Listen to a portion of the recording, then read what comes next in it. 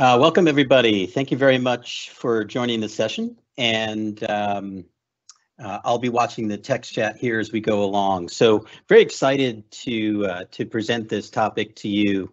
The subject of our session is Teams and Yammer, yes, please. And this is one that I'm super excited about because in this session, unlike other community sessions where often I will talk about a concept or a subject in general. This one is a true case study of an experience that we have gone through at AvePoint. So I am the CTO of AvePoint Public Sector. That's my day job. I'm also a Microsoft Regional Director based in the New York, New Jersey area, although as you can imagine, as a public sector CTO, I do spend quite a bit of time in the DC area as well. Some other little tidbits about me. My areas of focus started with SharePoint. I built my first SharePoint site in 2013. So came out of the Microsoft collaboration stack, now focusing very tightly on Office 365, Teams, and SharePoint. And have done a lot of work in regulated industries, specifically government, FinServ, professional services. So anywhere there's restrictions on open and free sharing is where I usually get involved. This session will be a little bit different though. This session is going to focus squarely on the strategy, and so this session is really more born out of my experience as one of the leading members of our product strategy team at AvePoint. So that'll hook in just a few minutes. Post session, this is how you can get a hold of me. I'll answer to just about anything, so you can get a hold of me there at some point in time. Let's do a little bit of housekeeping. I was really looking forward to seeing a lot of friends and new faces in Las Vegas this past week, and like all of you, was disappointed by the reality of our current situation.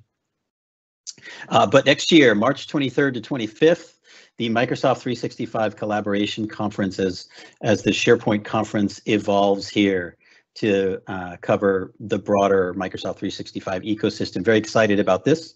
Mark it on your calendars, and I hope to be there to buy all of you a drink next year. Thanks also to our sponsors. In addition to these sponsors who have worked really hard to help the organizers make this event possible, we have also got a tremendous group of very hardworking people behind the scenes. So we appreciate all the work and all the support.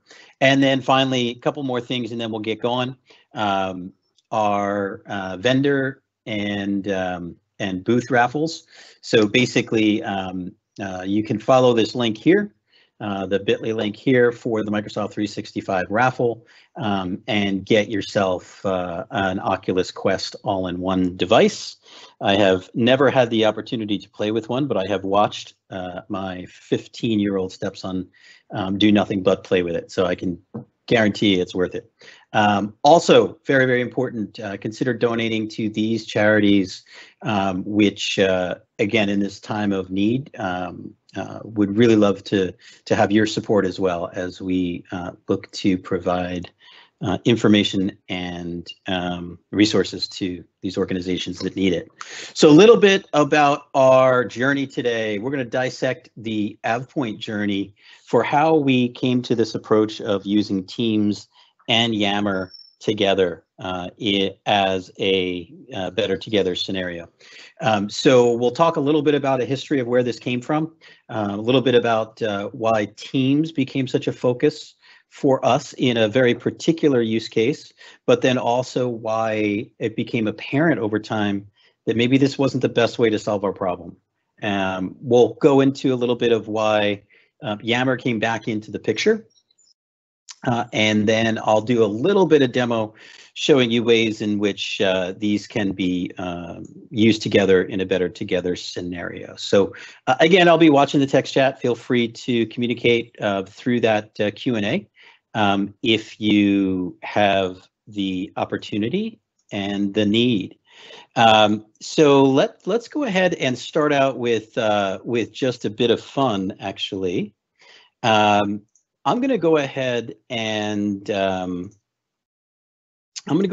open a poll here, and let's go ahead, if you can. Would love to have you guys participate here. So either through the QR code here or the code that you see. We've got a few questions here for you. So what I'll do is I'll pull my presenter mode over, and we'll look at the results as they come in. But it'd be great if you're out there to go ahead and respond to this first question. This is an open-ended question, this first one, and it would be great to get some feedback from you on what tools specifically your organizations are using to collaborate throughout your user base. So we're talking, your broad sort of engagement technologies. For some companies that might be still be email. For some companies that might be Yammer, it might be Teams, it might be Slack, it could be Facebook. So if anybody could pop in there and give us some great, we got an answer there around Teams. We've got one response, so it's nice to know that we're not alone here. Anything else? Anybody else want to join and give their input here? Otherwise, we're gonna move on.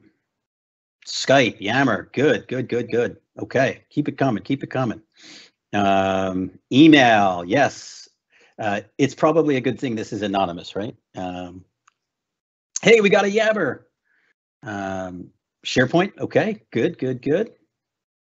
Super. Yeah, these are the prime contenders, right? In this audience, these are the prime contenders that you would imagine. Facebook groups, there you go. Workplace, Facebook Workplace, good deal. Ring Central, okay, Ring Central for some live events and things like that. That'd be good. Cool. Let's move on to the next question. Thanks for the input there, and let's do a little bit of a closed-ended question here today. Now, you can vote more than once, but curious to know the status of the Yammer implementations that you have. So a few different categories here. We don't have Yammer. What's Yammer? Okay. Good. Nobody's banging the Yammer drum right now, huh? We'll see if we can't fix that as part of today's presentation. Okay, cool. Haven't had broad adoption, interested in what's new. Super. Okay. And then because Teams, hey, we love Yammer. All right. We'll hang on to this one for a few more minutes because it's starting to look pretty interesting there. Been there, done that, not doing it anymore. Yes, we will talk about that, and we'll talk about the impact of that because it's relatively important. Okay, great stats. Thanks for the interaction, everybody. I got one more for you, and because this presentation is specifically going to be a little bit of a study in a journey from a completely Teams-focused approach to solving a problem to a Teams plus Yammer approach. I'm kind of curious on the other side of that equation, what the Teams adoption and Teams usage out there looks like. So I've been listening to the news. I know that everybody and their brother is using Teams, so I'm sure there's a quite a bit of a surge out there. But let's see what comes in. Love Teams. Haven't had broad adoption.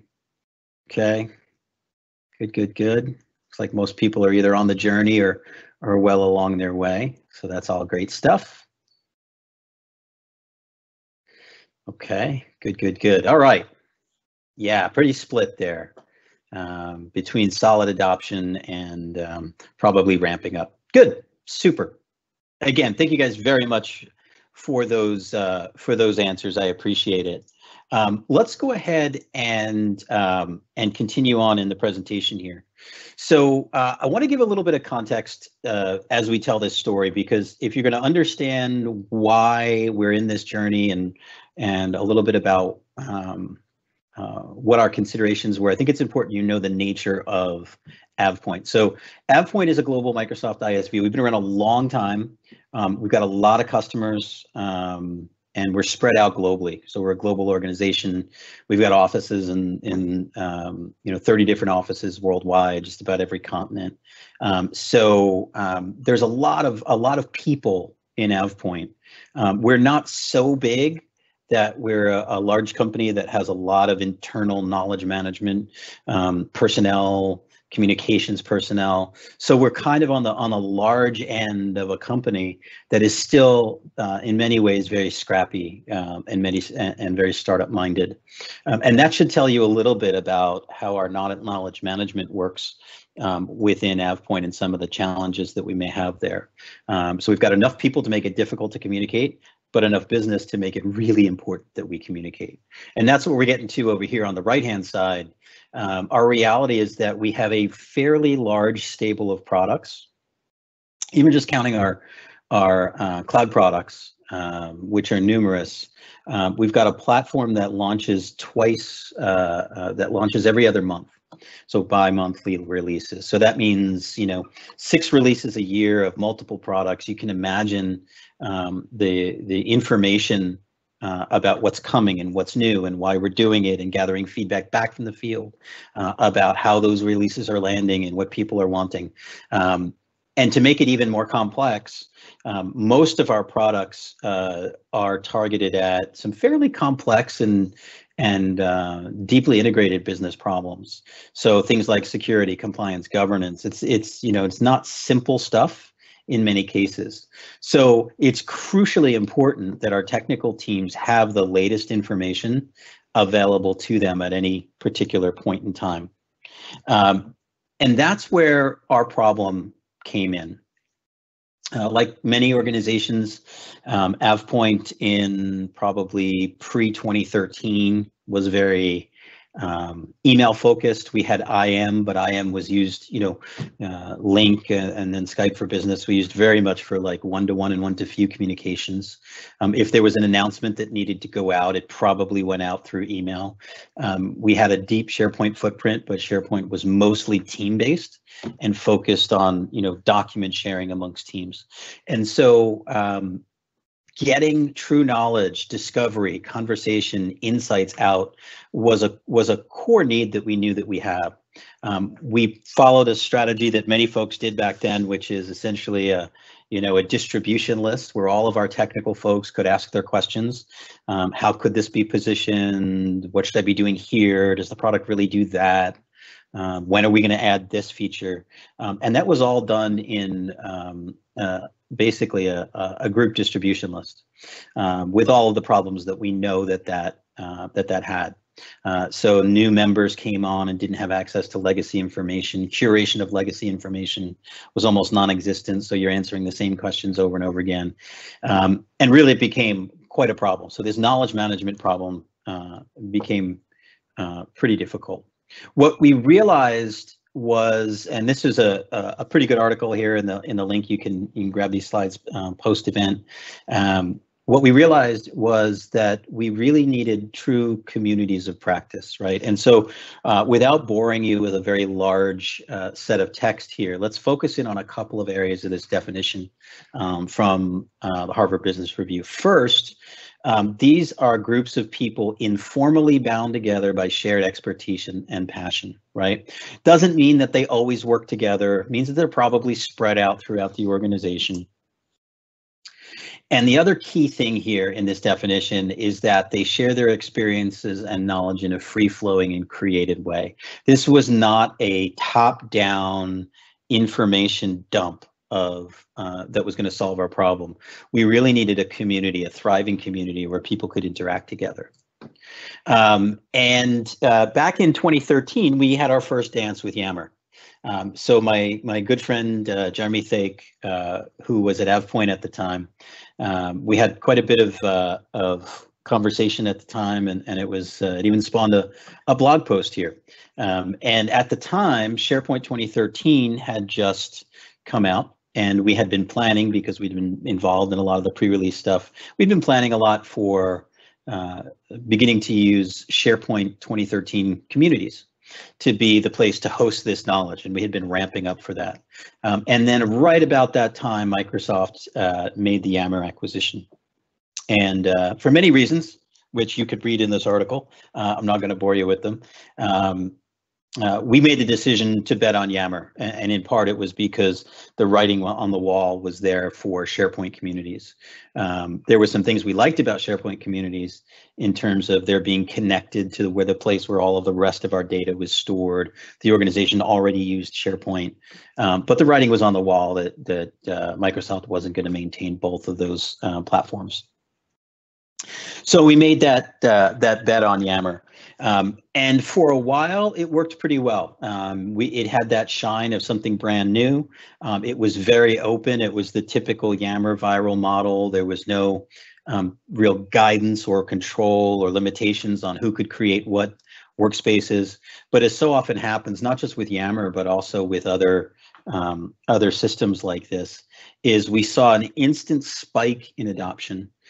But then as folks got inundated, confused, communication fatigue set in. Where was that message? I don't know. Why am I part of this group, which looks like it's the same part of this group, right? These kind of things started to perk up. And so right as there was some frustration setting in, especially given that when I uploaded files to Yammer, those files didn't have any connection to the rest of the files that I collaborated on. If I needed to co-author files, right, I couldn't really put them in Yammer because Yammer wasn't the right place for that.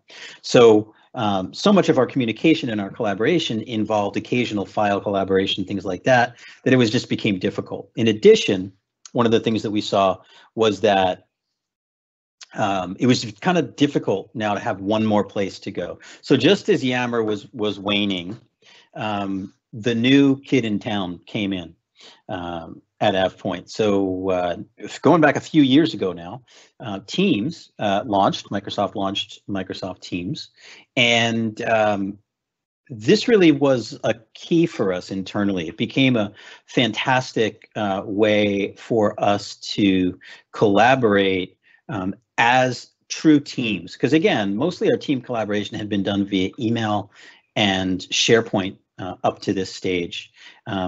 But Teams presented a new way to work for these departments and these teams. Now, most of the Teams adoption we had was the typical structured team type collaboration. There was a field team that handled, this area. It had this many reps. It had this many technical people, and those were the teams that formed and became very active. Because Teams was so active, we had one of these situations where we had a hammer and everything looked like a nail. We still needed to have these communities of practice. We still needed to figure out where we could publish this information for folks. And one of the teams that really started thriving was what we call our solutions team. And our solutions team is really the team of our pre-sales technical resources. Specifically, this team was focused on our North America technical pre-sales technical folks, and then expanded out. As you can see here, some of our EMEA sales engineers also got involved in this team, and it became a place for us to do our business and conduct our departmental work. Teams tips, training and knowledge, things like that all were conducted here. And so I thought this is a great place to bring expertise directly to these folks. And so what we did was we went and created channels for each major product area that we had. And I went out and I sort of twisted arms of the strategy leads for each of these product areas. And I said, hey guys, you need to monitor these channels. It's important that someone knows that if they post a question, if they have a problem, if they're, need help with a customer's use case or provisioning, that someone's going to be there in order to help, right? So these were moderated channels, which is great. And also Teams, being the hub that it is, gave us the opportunity to go ahead and associate additional tabs, additional resources, like, for example, appropriate blogs, appropriate websites. There's other channels that have, other technical resources flown in here as tabs. And so we actually got great adoption with these these channels. The adoption was immediate, and it was significant, which is great. The discussions that happened were lively, they were timely, they were top of mind. We had a lot of collaboration, and so all of that was great. And the fact that people knew they could post a question and get an answer in near real time was really, really fantastic. It was much different than sending a message out in an email, like a message in a bottle, and hoping that someday it'll come back to you. And this process was in place, I would say, for the better part of a year and a half, to the point where all of that stuff that was working well started to get balanced by some of the things that didn't work so well with this model. And the first was that, all of this heavy engagement meant that there was lots of content in these channels. What happens in Teams when there's lots of messages and lots of threads? The scrolling happens, right? I don't see but the last 8 or 10 messages that came above. And while I would love to say that people use the search functionality, let's be honest, most people don't, and it is not entry-level stuff, right? To really use Teams search in a way, I got a guy that works for me he's a Teams search ninja, and this guy could find you, a threaded conversation by its subject and in a pile of hay, but that's not what most people are able to do. So historical curation of information was difficult, and what the complaints I was getting from my SMEs was that we have to answer the same questions over and over again, right?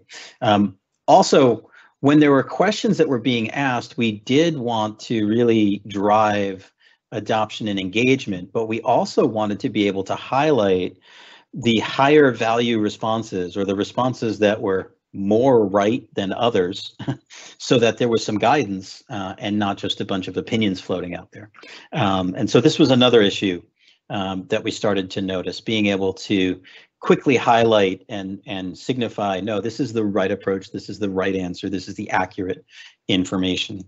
And then finally, and perhaps most importantly, what became clear was the community that we were serving, this pre-sales technical team in North America, was getting a tremendous value, benefit, and attention, but our many other technical teams across the globe, pre-sales, post-sales, right, customer success, support, delivery, consulting, right, all of these other teams that also desperately needed this information were not getting it. And that's because we put all of these channels into a team that was meant to service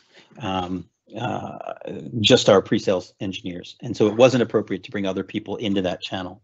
And what dawned on me was that we forgot something very important about this definition. This part about a community of practice being informally bound. And so much of the adoption we had in Teams was formally bound folks. They had structured reasons to collaborate on a regular basis. Now, I don't know if they're going to kick me out of the conference for showing this slide. This is a long history behind this slide. I was maybe half a year ago, I was at a Microsoft partner and MVP event, and this slide was referred to as, hey, do you remember that old inner outer loop slide? And there was conversation, oh, no one uses that anymore, and it's old news. But when I went back and I looked at this slide, there's something really poignant about it. It is pointing out exactly the problem that we were having with our collaboration. The inner loop collaboration was going strong, but we were trying to use the same strategy for our inner loop collaboration. We were trying to use the same strategy for our outer loop collaboration that we were using for our inner loop collaboration, and it wasn't working. right? What made this this engine of teams and these highly engaged teams so useful was that people had a reason to go there, a reason to collaborate every day. The teams that we had that were focused more on general things, where maybe you would interact once a month, were not really that engaged, were not really that useful. Now, this is not to say that teams can't be used in that way. Again, the reason this is a case study is because what we noticed at AvePoint is that that's the way Teams was getting adopted.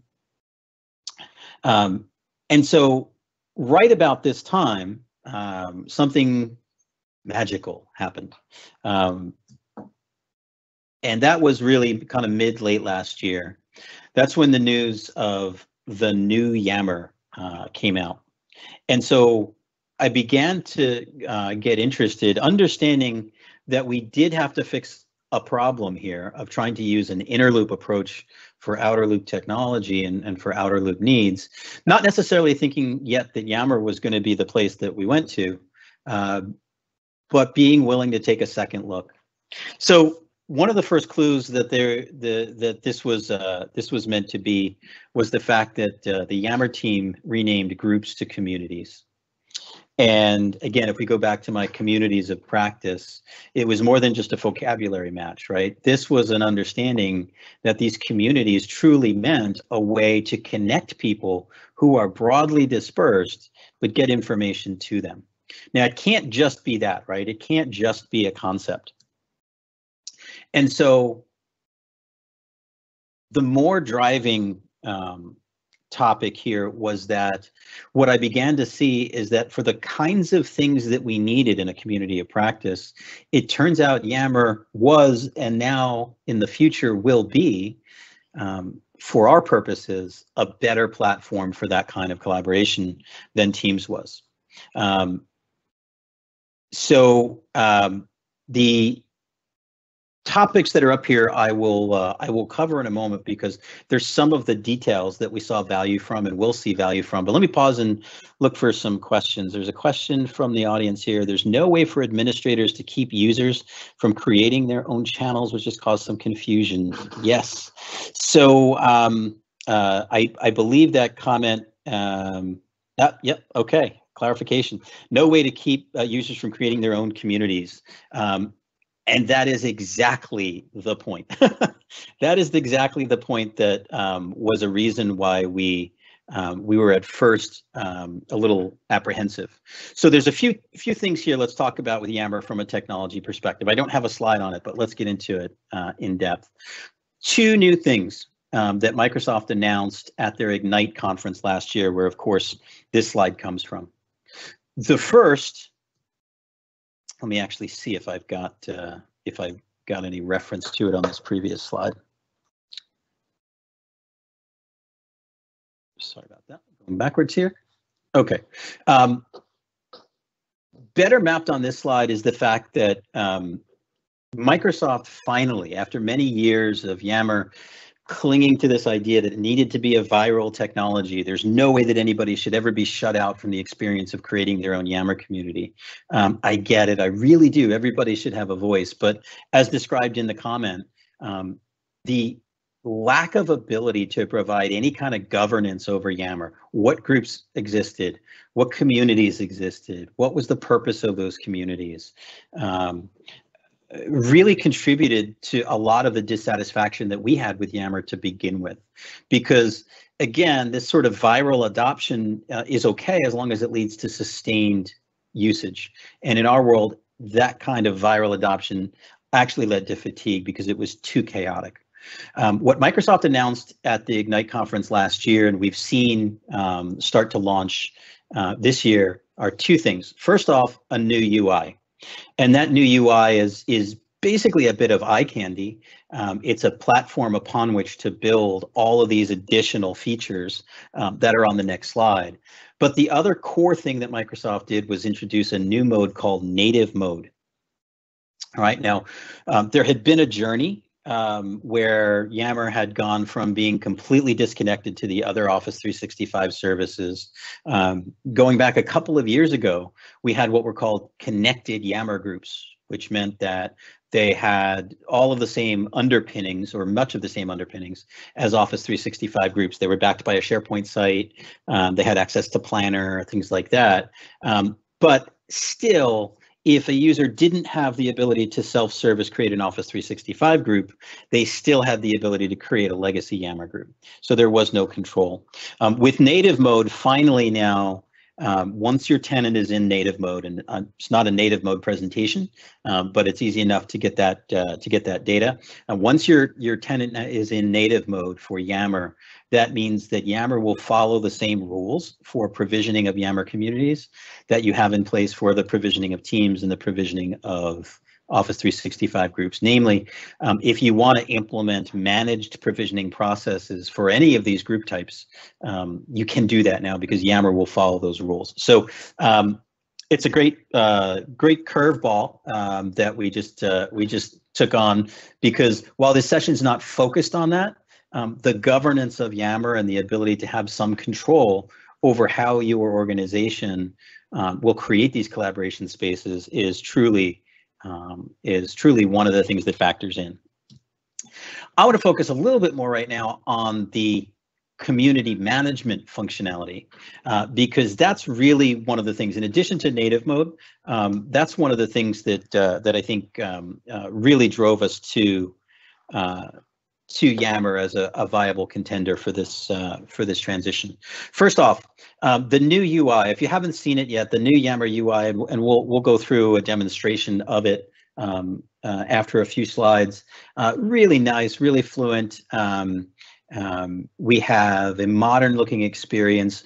We don't yet have full parity with some of the things that were in the legacy interface, although we're just about there. And I would argue that some of the things that we're not at parity yet are actually better in the new interface than in the old interface. The one thing I lament a little bit is some of the admin-related features for community managers that are not yet available in the new interface, but it's easy enough to flip back to the old interface, as we'll show you. The ability to do things like pinned posts. I'll show you an example of that. The ability to do live events. These are all things that really were key.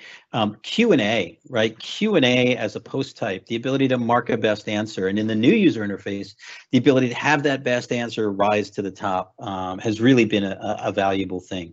And for us, the key drivers were very clear. So a couple things on here that we'll point out, and then again we'll get into our demonstration a little bit. Q&A post type. So the ability this is now the new Yammer interface. The ability to do things like offer right from the outset the ability to say that I want to create a Q&A or publish a poll or do things like that. Polls we can do in Teams, but this Q&A functionality is really cool. For me, as a community manager and trying to guide other community managers, one of the most important things that we can do is provide a curated experience here. Again, there's tremendous value in viral communities. There truly is, but that's not what I'm cultivating. What I'm cultivating is a community of practice. Yes, I want engagement, but what I want to do is be able to point people to specific areas of value. So, for example, being able to curate topics, aggregate them together, and even as I've done here in the pinned area, be able to guide people to the landing pages for those topics so that they have an easy way to zone in on content that might be relevant to a subset of this particular product area, right? This is key.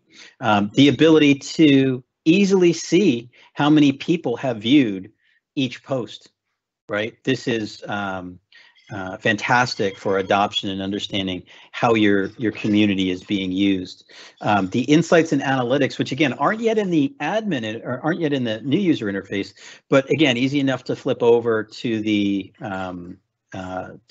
older interface and view those analytics,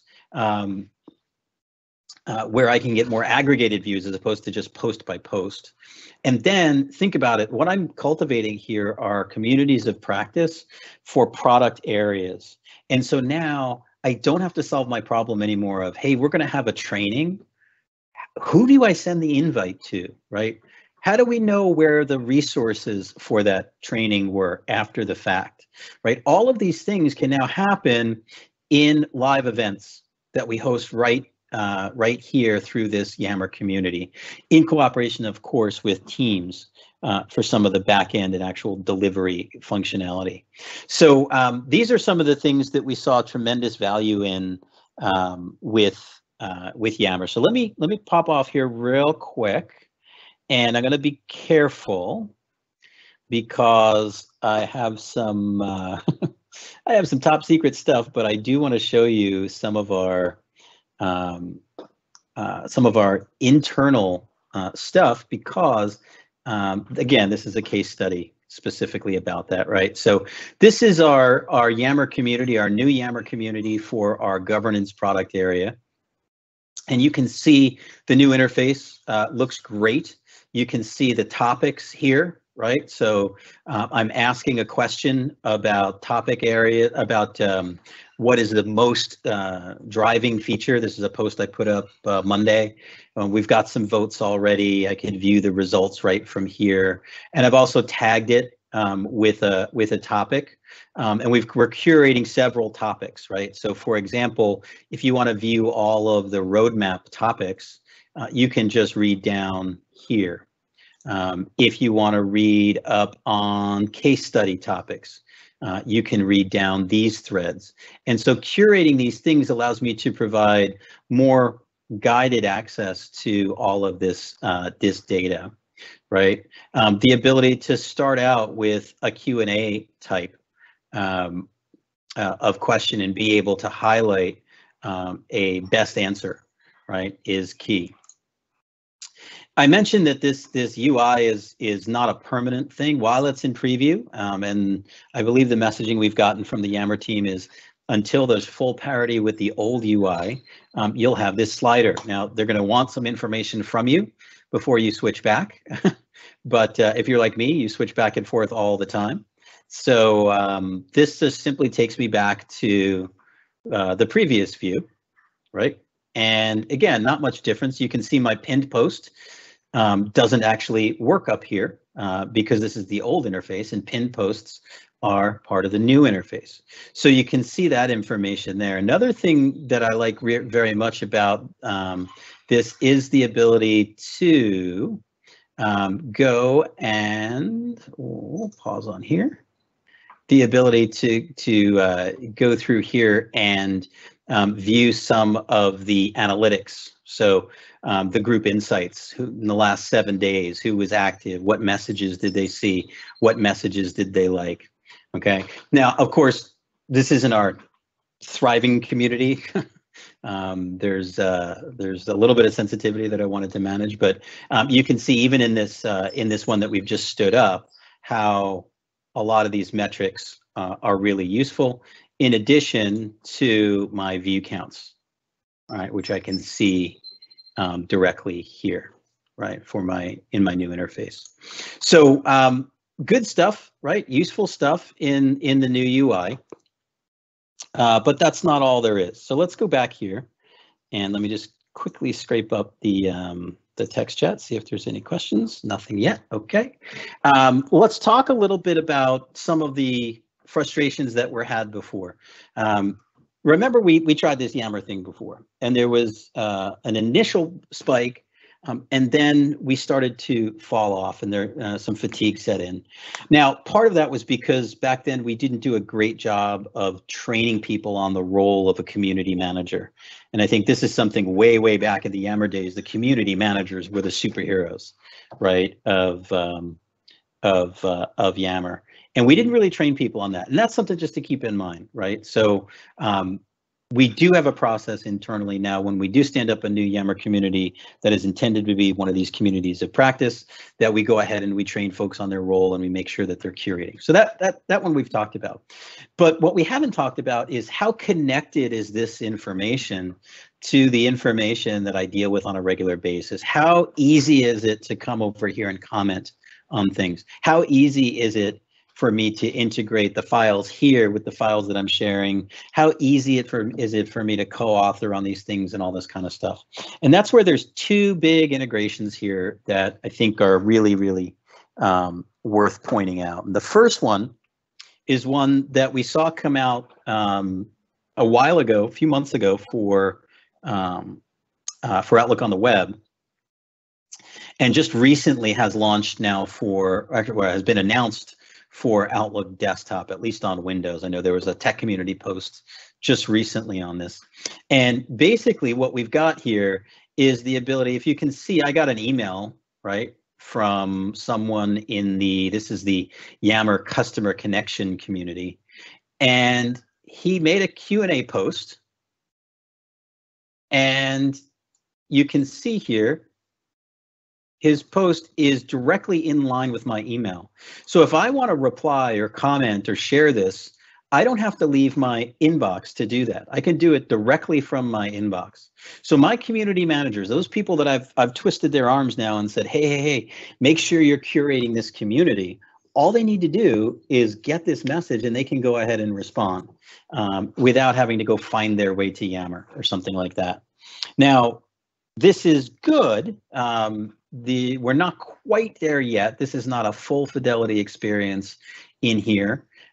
In that, for example, I don't believe I can yet put a topic on a question from this interface, but easy enough if I needed to do that to go ahead and open in Yammer. Now, for my community members, not my community owners, this is super great, right? They can respond to questions, they can give their input, they can respond to feedback, all without leaving their email, right? And so I think you saw some information or some graphics in the Yammer session at Ignite last year about how Yammer loves Outlook, and Yammer loves Teams as well. So we followed a particular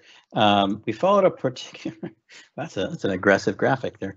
We followed a particular strategy because we didn't necessarily want to disrupt our thriving communities as we launched Yammer communities, right? How do I go about taking a thriving, let's in this case, solutions team that's working on this topic, pull one of those channels out, right? And then at the same time, continue the engagement from that team while at the same time increasing engagement elsewhere. And there's a few ways that we did that. One way was we had already had our channel. So this is my solutions team. Here's the governance channel. What we did is we went ahead and we set the moderation settings for this particular team channel to not allow posts by non-team owners. Okay, so let me pull over a Teams client here, and let's talk about how we did that. Now, again, if you're not in the situation where you were collaborating in teams, you're not going to have this problem. But what we essentially did is, let's say we wanted to convert this research and development community over to Yammer, right? What we could do is simply, let me just open this up here. We could go in here to Yammer. And again, you can see this tenant here. I don't have the new interface yet, but that's okay. No problem there. What I'm going to do is I'm just going to create a new group. And I'm going to call this one Research and Development. Dev COP for Community of Practice. Right, and now I have a Yammer group and I can start to build this out with all the settings that I want. And let's say now we want to take this research and development conversation and build it out more broadly beyond just the Mark 8 team. We want this to be an organization-wide community of practice. There's a couple things I can do. Now, the first thing that I can do is come up over here and add a tab. And I'm going to add the tab, if it's in here yet, which it should be, but it is not. There should be a Yammer tab up here. So this tenant doesn't look like it has the Yammer tab.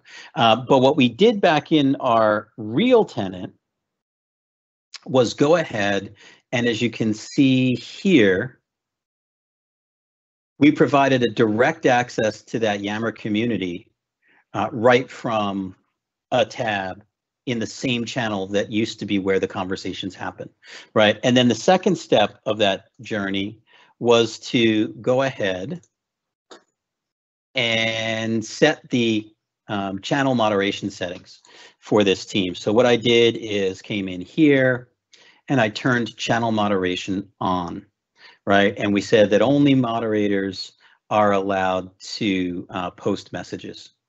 Okay, so essentially what we did was we made one last post, and as you can see in this email, that channel had one last post here, and that last post was, hey, we're moving these discussions to Yammer, here's the channel, oh, by the way, here's your tab, and let's go ahead and start continue the communications over there, right? So this is how we transitioned those conversations. And thus far, we haven't moved all the communities yet, but thus far we've seen no slowdown in engagement by the team that had already been using this method of communication, this channel, but now we're seeing engagement outside as well. A couple of tips if you're going to do this. I remember back at the outset, we had some folks in the quiz or the poll that said that they were already using Yammer to some degree, and so that happened with us as well. What happened with us is there were already some posts that had been in some of these less managed communities. And so one of the things that is a rule of thumb is when you create a new Yammer community, obviously we don't have the tech yet to migrate all of those legacy conversations from Teams. But what I noticed is there were already a lot of conversations happening in Yammer that were related to that new community I was creating. So I spent some time going through Yammer, and all I simply did was start to curate by sharing existing posts to my new community, okay? Because the rule is you need gravity, right? And what creates gravity? Number one, an easy path creates gravity. So by shutting this down, by putting the Yammer tab here and directing everybody to it from the existing process, and then by creating value by the time people get here. If you do all this and you set this up and this is a blank white sheet of paper, that's going to be a tough place to start, right? So what you want to do is make sure that you're already curating content from other locations. Here's another one. The strategy that I use generally when I do this is to go ahead and share this content, say something about it. Wow, this is super relevant. And this is about data access, right? So I'm a community manager and I'll tag it, right? So what happens now is the conversation is showing up here in my new community. I've already started the curation. I can now click on this topic, copy this link, and then potentially even go back and start pinning these things into the pinned resources. And again, it looks much better on the new interface, as you can see here, when we have those things set up. Here we go, right? So those are some of the tips and tricks that we learned along the way to try to ensure that adoption. Number one, redirection, right? Redirection of where people were to where they're going. And there's, the tools are there to do it, especially once you have that Yammer tab. And then the making sure that you're constantly curating content. Okay, so that was our quick demo. So we're just about at time here. So let me pause and see if we've got any final questions. And we'll wait a minute or two. If not, thanks for joining us. No, that shouldn't be there. That graphic shouldn't be there. So thank you for joining us. Let me put up a a final slide where you can get the session and event feedback out. So here we go. Nothing behind the curtain there. Go ahead and use these links to feedback both on the topic and on the session, as well as on the event. This is one of the first times we've done one of these very personal case studies. So if it's a topic that you like, trust me, there's a lot on my to-do list that we could highlight. So looks like there's no questions, so we will say goodbye. And thank you for joining us, and we'll see you in the next one. Definitely plan on being in the live action meeting next March. We're looking forward to seeing you all out there at the Microsoft 365 conference March of next year. Thanks, everybody.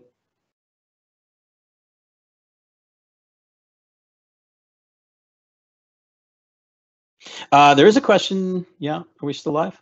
No. There's a question about redirection into Yammer if everybody's currently in email.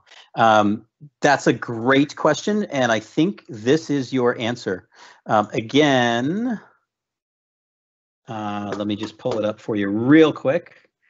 We have this reality now. So Outlook Web Access supports this. Check the tech community. I believe there was just an announcement posted last week that full interaction with Yammer communities from your inbox, where you can have these kind of rich integrations and responses to Yammer posts right from your inbox, should be coming to desktop very soon. I think I saw the message that it was beginning to roll out. So depending upon your what ring you're in for your Office client, you could start to rely on that. Other than that, this was one of the things that drove me to using Outlook Web Access. It had been some time, but I went ahead and did that. So great question about redirecting from email. Okay, guys, we got to log off, make room for the next, and thank you very much for your participation and your questions. We greatly appreciate it.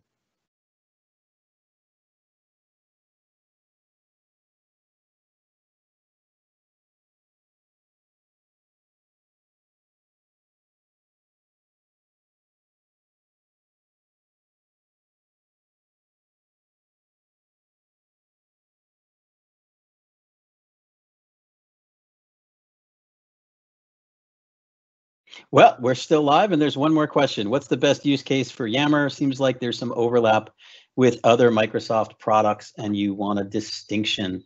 Yeah, I think the reason this is a difficult question is because it really depends on the organization. For us, the best use case for Yammer was collaboration amongst teams that don't have a need to communicate every day.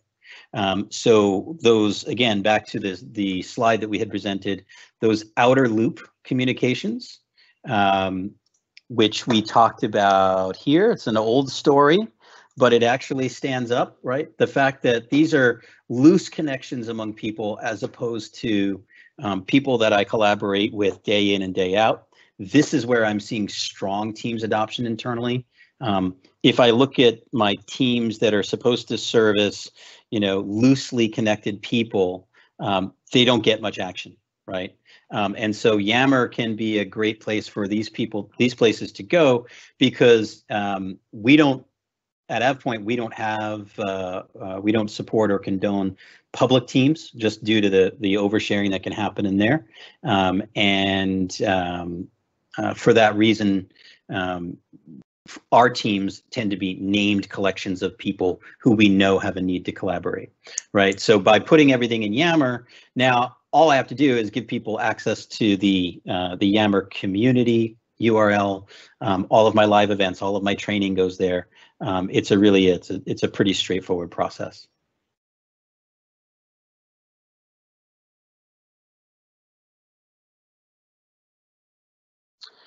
See if we've got any more.